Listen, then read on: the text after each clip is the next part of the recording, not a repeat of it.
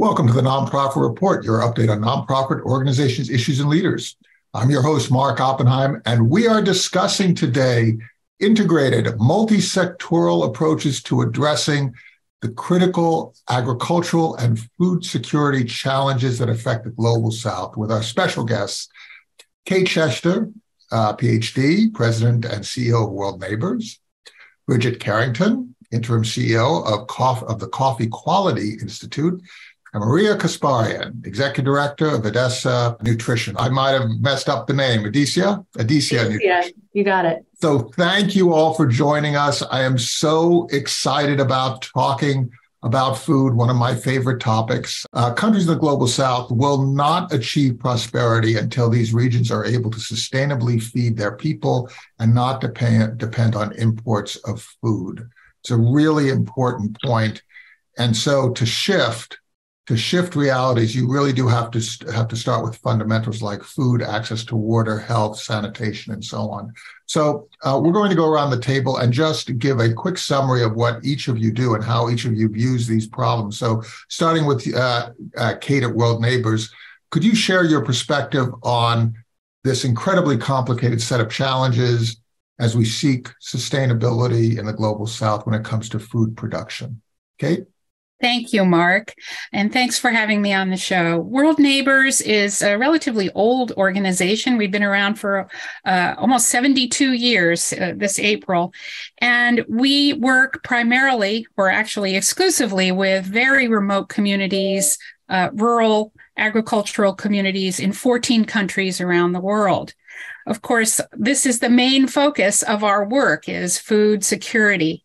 In order to really help these communities, we have a methodology that is primarily focused on training, but also on self-sufficiency. So we have a community-based methodology, which is teaching people basically to help themselves.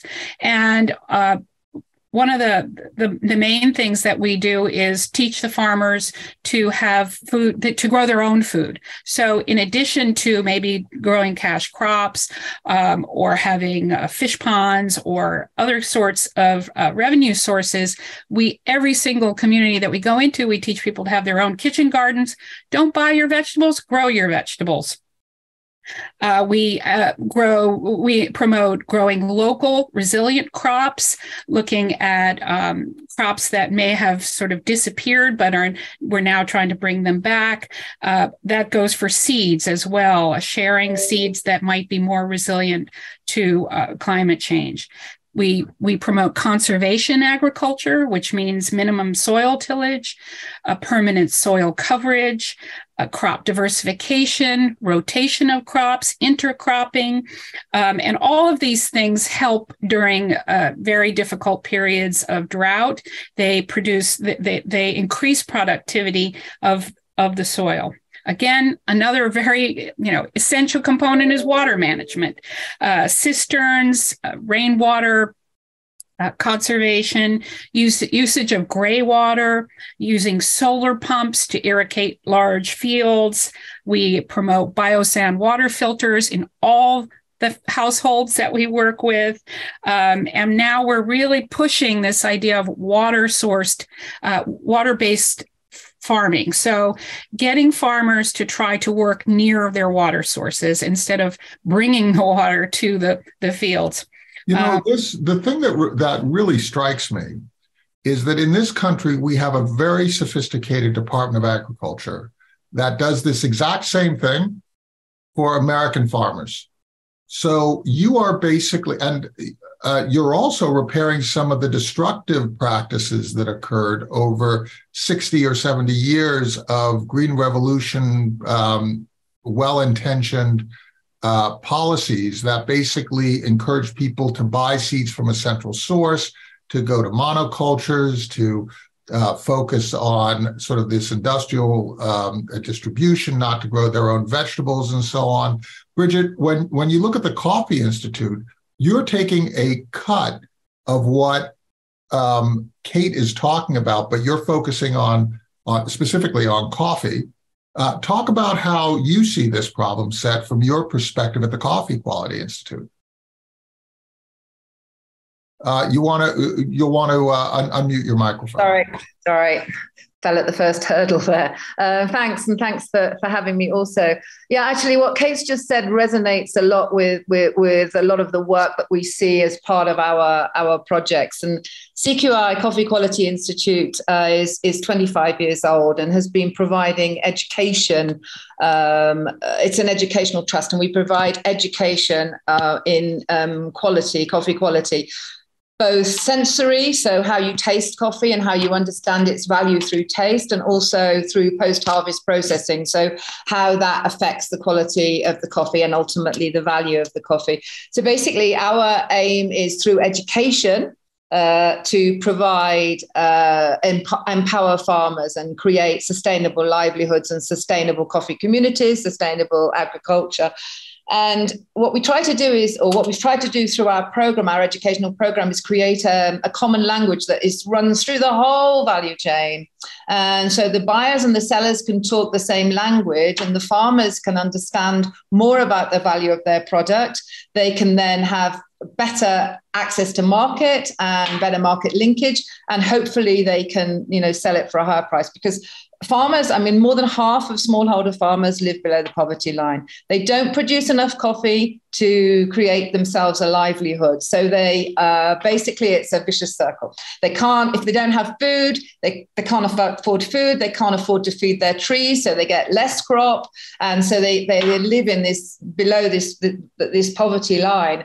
And also coffee is a long-term crop. It's not it's a cash crop, but it's not, or in many countries it's a cash crop. Where I am in Kenya at the moment, it's not even a cash crop. So they may have to wait a year, more than a year, to get the revenue from the coffee that has been on the trees and has been sold.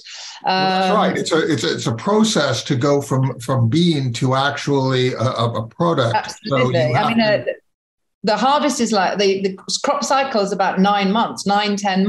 Right. So they have to wait a long time. So when we're doing projects, and we work on a lot of donor projects, providing the educational part of that and the training part of that.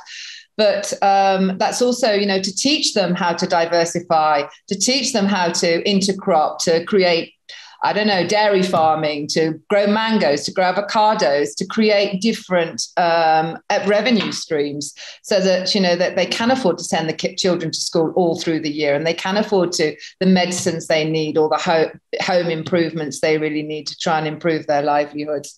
But basically in coffee, the problem is that obviously it's linked to the international futures market. So sometimes the price is way below the cost of production. And that ultimately is the problem in coffee, that we need to pay farmers more than the cost of production in order for them to have sustainable livelihoods from coffee. The thing that really strikes me is this transfer of knowledge and the transfer of power and the whole idea of creating rationality that actually benefits the entire system. Maria, could you unmute your mic, because it's time for us to hear about Edesia. And Edesia has just a very, very fascinating business model. Talk a little bit about how Edesia Nutrition sees this problem set and the programs that you promote. Sure. So we're talking a lot about food, and food is inextricably linked from nutrition, right? So it's not just about full bellies, it's also about the right nutrition, macronutrients, micronutrients. So enough fat, enough protein, enough vitamins and minerals to grow healthy bodies and brains. And Edesia's mission is to help treat and prevent malnutrition all over the world, and especially in vulnerable populations. So vulnerable populations, conception to 2 years of age. We talk a lot about the first 1,000 days of life. So very young children and pregnant and lactating moms being some of the most important groups to reach, to make sure that the right building blocks are there for healthy bodies and brains and ultimately healthier lives. So we manufacture, we're a little further along the supply chain. We manufacture ready-to-use therapeutic foods. This is called Plumpy Nut, and that is to treat kids that are already severely malnourished. We are unfortunately doing a lot of that right now. We work with partners like UNICEF, the World Food Program, USAID, NGOs like Doctors Without Borders, Save the Children, because of COVID, climate change, and all sorts of crisis and conflict. We're seeing very high rates, and food prices. I think we heard that mentioned as well. Food prices are up. That means people don't have enough access to diverse diets. that means we're seeing more malnutrition. So we are manufacturing these foods in the United States and distributing them through the partners I mentioned. In addition to that, we're part of a network called the Plumpy Field Network. So we have partner factories in Ethiopia, Niger, Sudan, Nigeria, India, Haiti. There are 9 total in developing countries where they're also manufacturing these products, not only the plumpy nut, but also products that are more geared toward prevention and supplementing to make sure the macro and micronutrients are there.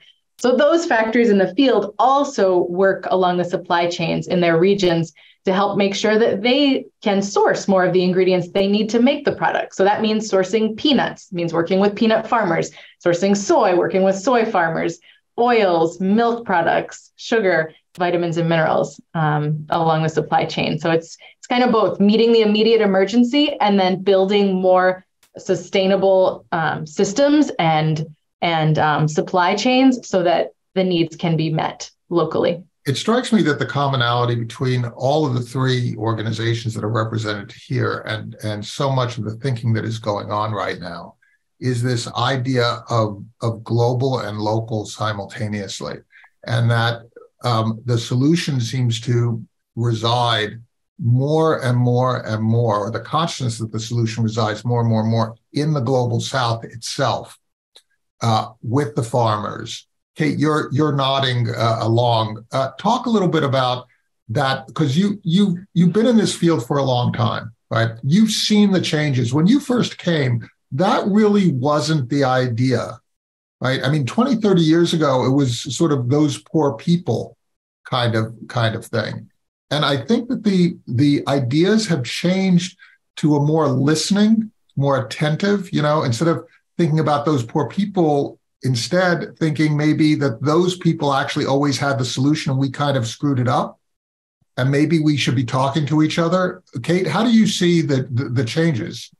Well, it's interesting that your first reaction when I was talking about all the ways in which we're trying to create food security and improve sustainable agriculture was to go to the American model and say, well, we have all this, and and our agriculture department helps our farmers. And I think that what came to mind immediately is how important it is to respect local expertise.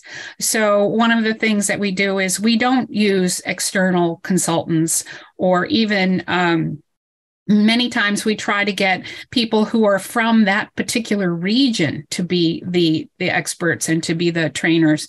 So for example, in the Andes in Peru, you want somebody who's dealt with the challenges of working in these very remote, high Andes mountains, who can really give good advice and that the farmers are going to trust. I mean, a good example of where we've really had to sort of take a big leap is in Indonesia, we have developed a rainfall prediction app in which farmers are working with local universities to try to predict the rainfalls and be able to then plant and not lose their crops and to adjust to climate change. Well, initially, when we reached out to the farmers, even though we were, our staff are all local people, the farmers were like, yeah, right. I've been doing this and my family's been doing this for hundreds of years. Don't tell me when I should plant, So it took some work to have the farmers trust the universities respect the farmers. And now after we've been doing this for 9 years and honing it over all that time, we're getting to a point where we have a very, very effective system in which the universities can actually map out for the farmers what they predict will be the rainfall patterns. So these are local universities basically collaborating with local farmers with an exchange in which the university professors view the farmers as the experts in their field and are learning from the local farmers. So that's a matter of respect. It's listening. It's benefiting from that exchange. Bridget, I'm sure this is playing out, right, in coffee production in these various environments. Is that correct? Yeah, I mean, definitely. I listen with that with interest because I just remember one time. Well, it's quite a few years ago when I wasn't actually working for Coffee Quality Institute, but we had a project. It was supporting women. It was called Women in Coffee. It was part of a bigger international movement of women in coffee, and we had this component in the project to teach women a little bit more about how to manage their household budgets and that a sort of finance sort of little bit of teaching. And we set this off and it built up this whole huge thing of non-trust because we didn't invite the men to it.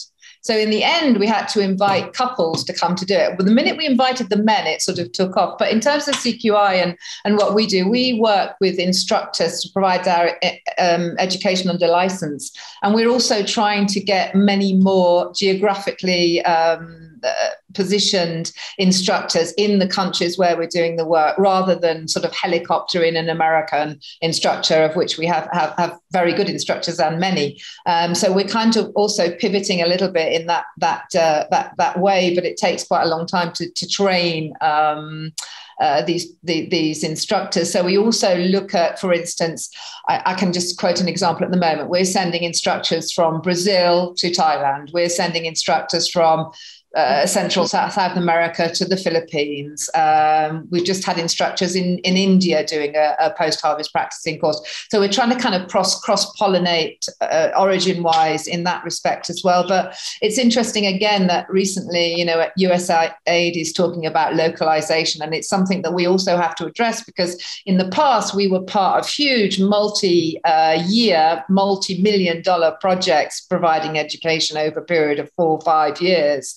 And now that's kind of changing because now it's the local people that are dictating how, and for the better, these projects are built up. So we're having to adapt our program to be able, because they still need the education, but there are still the local instructors that can provide the same education because that's how we're set up anyway. Well, I'll bet that Maria has the same kind of story, right? Are you doing a lot of cross-pollination? So, for example, if you have manufacturing facilities in different countries, you're not flying people from the U.S., you're moving from one country in the global south to another where people are sharing. And then you also, those people on the ground are dealing with their cultural differences, right? No, absolutely. So the Plumpy Field Network was actually started by a French company, Nutriset. And so there's the French company, and then there's Edesia in the U.S. Apart from that, all the other partners, the 9 others, are in local countries, and there is a lot of regional cross-pollination. So initially, the initial technology transfer starts in France, and that does help. But then after that is launched, so we have a West Africa region. So there's cross-pollination. The factory in Burkina Faso, when they were getting set up, they went to Niger. They got advice there. They had techs go back and forth. In Sudan and Ethiopia, those 2 factories, there's also a lot of back and forth support. They had a factory director who was from Sudan, went and ran the factory in Ethiopia for a couple of years to get them up and running. And it is a lot easier to help with regional challenges. Now that's also happening with some of the extension work. So Sudan has been a leader with working with peanut farmers. It's called Dar Foods, and they work with thousands of peanut farmers in Darfur, and it's mutually beneficial, right? It helps the farmers, they're getting supply chains, and then they have a guaranteed market because they want those high quality, low aflatoxin peanuts to be able to make Plumpy Nut in the factory in Khartoum. So that extension work experience is also something they're able to share with other partners who are trying to do more extension work. And certainly they've got a lot more experience than in a lot of those areas than we do in the US. I wonder whether this approach of using nonprofits, local government actors, local community actors, international NGOs, and so on, all coming together, that this approach actually is better scaled to meet the local and regional needs and more adaptable than some government bureaucracy that is deployed on a nationwide basis, because nations' borders are very often arbitrarily set, right? Whereas regions, agricultural regions, cross borders. So if instead of looking at this as a national sort of problem that is determined by national bureaucracies, instead, if you have this conglomeration, you can flexibly adapt to the agricultural situations that you're finding in these different countries. Are there any thoughts that you have on how the future ought to evolve in this space so that you are more and more effective and you're not stepping on each other's toes as you're trying to serve your various constituents? Kate, venture any thoughts? I would say that World Neighbors, first of all, is a relatively small organization. So our goal is actually to get the government to come in and to take over a lot of the areas that we are sort of jump starting. So you're a pump primer. You're jump starting. Right. And then is that transferring to government only, or is it for local nonprofits or it's everything? It's finding partners. We work with local partners, local NGOs or community-based organizations. If they're not there, we'll help form them, because our whole sustainability model is that we're going to get out of there and we're going to want them to be then monitoring and sustaining all of these, interventions that we've started. So we actually work very closely with governments. We want the government to come and see the work and then to figure out how they can support it in the long term. We're dealing with communities that many times are very far from the grid. I mean, in Haiti, for example, you have the challenge that I can sit here and say, oh, we work with governments. Well, there isn't much of a government in Haiti right now. It's a conflict zone. Haiti is one massive conflict zone. Exactly. So there you have this challenge that you don't want to completely give up on having the government move towards these very remote areas. On the other hand, you have to make sure that they have their own ability to sustain, given the crisis that they're in right now. We asked a couple of questions. We said, what is the most critical food security challenge facing the Global South today? And we posed climate change, poor farming techniques, poor access to markets. The vast majority of people said all are critical.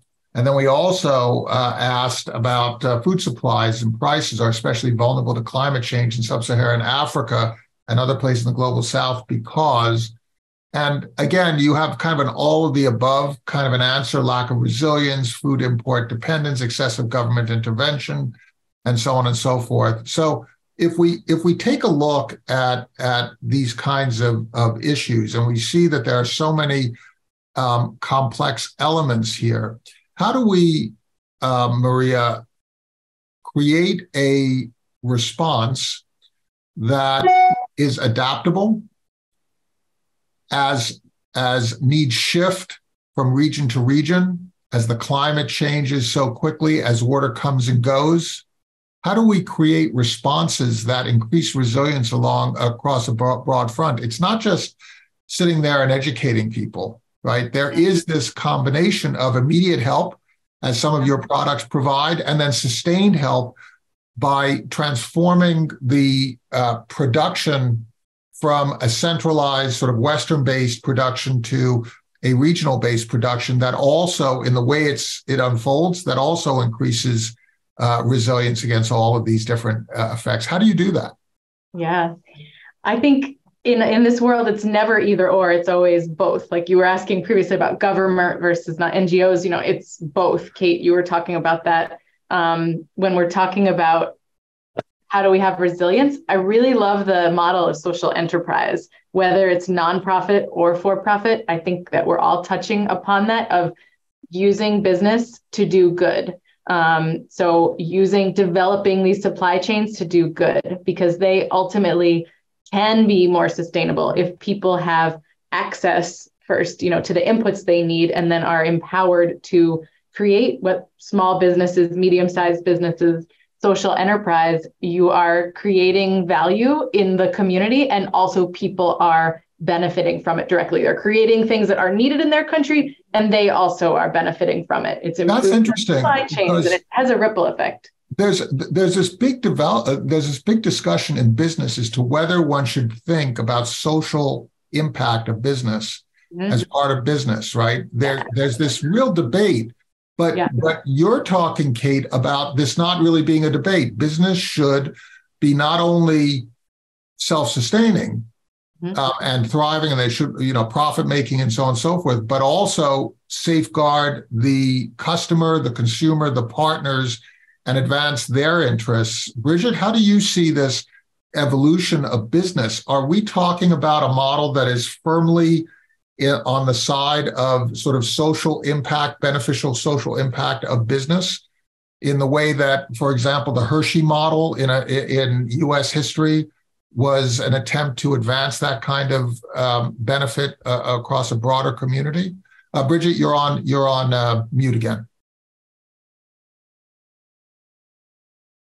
No, I think that in the coffee industry that there is a lot of pre-competitive work that's now going on with the roasters, that they are part of the solution, that they're becoming part of the solution, and social impact. Yes, it's partly that, but it's really to secure the supply of coffee and good quality coffee, and it's in their interest. It's in their interest. So, I mean, there are a lot of global coffee organizations and movements that are addressing these problems together, like the World Coffee Producers Forum. There's also the ICO, the International Coffee Organization, that has a private sector panel. There's a global coffee platform. So there are a lot of places that we can go and meet and talk together. And that's where the whole value chain comes into play, because it is in everybody's interest. So it's in working together, we have to sort of find the solutions. And climate change resilience and crop resilience, coffee resilience, the research is ongoing to try and find more resilient plants so that we can continue to drink coffee for the next 50 years. Because at the moment, with two degrees change in climate, a lot of the producing countries will not exist anymore. It's very interesting. What you're all saying is that we actually are looking at not a zero-sum game. We are instead looking at an optimization challenge. How do we optimize the benefit across a broad swath, instead of being transactional, where you lose if I win, and if you win, I lose? Instead of doing that, we're talking about basically helping each other and respecting each other and listening to each other and learning from each other, right? Mm-hmm. Exactly. Absolutely. Is that the power that you all have in terms of how you operate when you go and talk with donors and supporters? Is that a major part of your pitch, Kate, when you're out there talking to people? Absolutely. Absolutely. I mean, I'm big on telling people you're part of the global community. Our name says it all. We're all world neighbors. I encourage young people when I speak at universities to become global citizens, engage in what's going on out there. It becomes very fulfilling. I talk about, we're not a faith-based organization, but there is a kind of a spiritual feeling when you go out and you see that people are doing better because of the work that we're doing with them. It's a great feeling. So yeah, I would definitely say that your term optimization is great. It encapsulates what we've all been talking about in the last half hour. Well, it's just great to discuss this with you. I'll leave you with this thought. We asked a question: who do you believe is responsible to fix the agriculture and food security challenges in the global South? And we got 3 answers.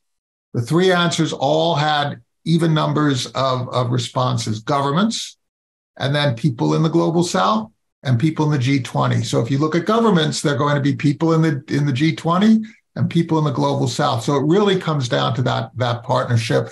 I'd like to thank you, Kate Schecter, President and CEO of World Neighbors, Bridget Carrington, Interim CEO of the Coffee Quality Institute, and Maria Kasparian, Executive Director of Edesia Nutrition.